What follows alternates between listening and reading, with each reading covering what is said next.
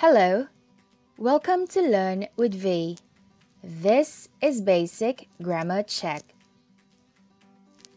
Did you know that when you say, "This is me," it is actually ungrammatical?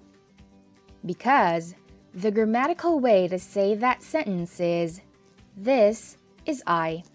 Shocker, right? How did that happen? What is the rule?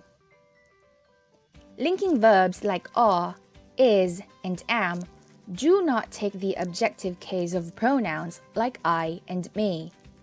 Only transitive verbs like catch and hit do that. So, we can say, "He hit me," but not, "He hit I." And you can say, "Where is she?" but not, "Where is her?"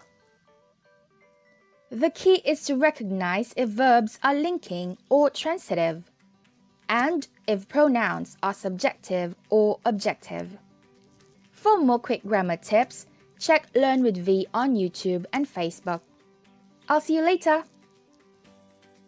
Oh, and by the way, this is I.